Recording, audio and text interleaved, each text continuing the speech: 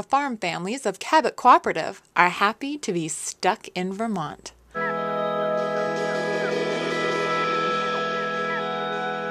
Welcome to Stuck in Vermont, brought to you by 7 Days. My name's Ava Sahlberger. We are here in Hardwick for the 20th year of Vermont Spring Open Studio Weekend, organized by the Vermont Crafts Council.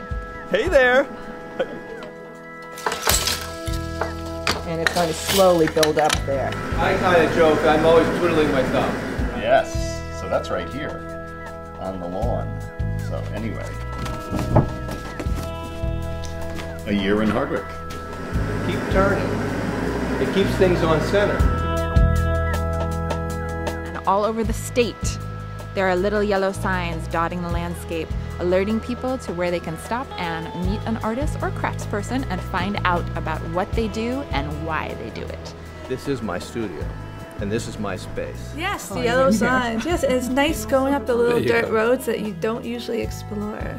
20-year accomplishment. Open Studio Weekend's been going on 20 years here in Vermont. And you know why we've done it every year?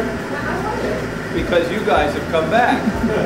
And this weekend we distribute, I believe it's 20,000 maps. So this little map comes in handy when you're trying to figure out where to go. It tells you all about the different counties and the different artists that you can visit.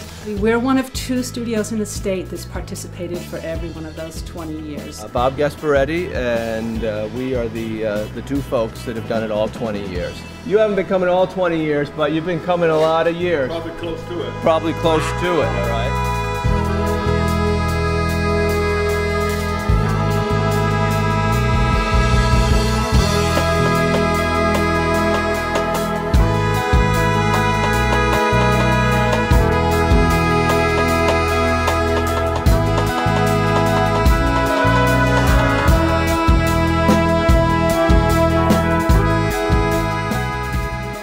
Wendy Besett, my husband Harry. We own Vermont Glass Workshop together. It's our 28th year in business.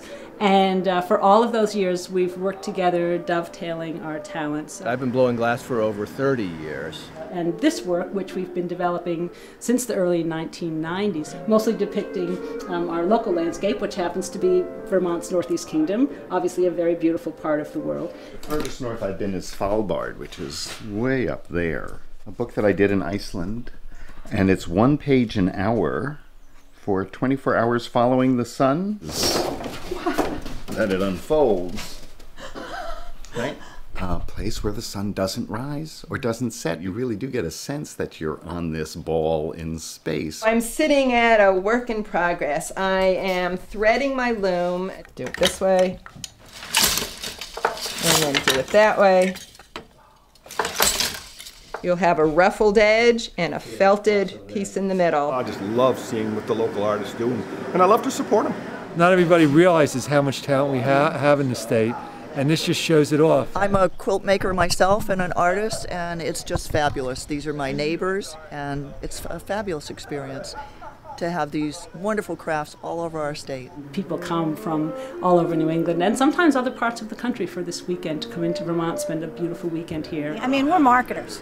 And this is like a fabulous draw. And that sign, that yellow sign says, "You are welcome and we are prepared for you to come and see what we're doing. We're not aloof, we're not elite, whatever. Come check us out." Harry said, you guys want to blow something? You're on, baby. So I was sitting around, I said, you know, I think I'd like to take Harry up on that, and I know what I want. So here I am. Turning and blowing, turning and blowing. Turning and blowing. It's kind of like blowing up a balloon. That initial part is hard, but okay, good, good. Hardwick is just, it's a great place. So we've been here for almost 30 years. And in Hardwick in particular, I live in a locavore economy where everything is just booming. I think that over the years they have benefited from Open Studio because we brought people in to see how great it is here. It's kind of a little like the old world too, where you knew your neighbors and did whatever you could with them. It's important for Vermont because we are a creative economy. And we're so passionate about art, all the artists that do this work. And it's a great way to make a living and live at home and live in this beautiful state. Because it does help preserve a character of the state, you know, that sort of rural sustainable economy. It now has a name. It used to be just a bunch of us working in the woods trying to, you know, make a go of it. So we're grateful to the Vermont Crafts Council for sticking at it for 20 years, and we hope they go another 20 years too. The past 20 years I've appreciated. It's the next 20 years that I'm really curious about.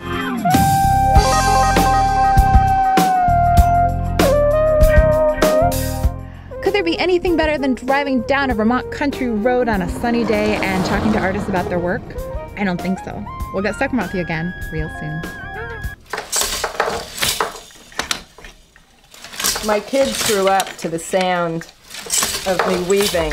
Get your weave going, boom, boom. Get your weave going, boom, boom. Two of the kids wrote a rap music video called My Ma is a Weaver.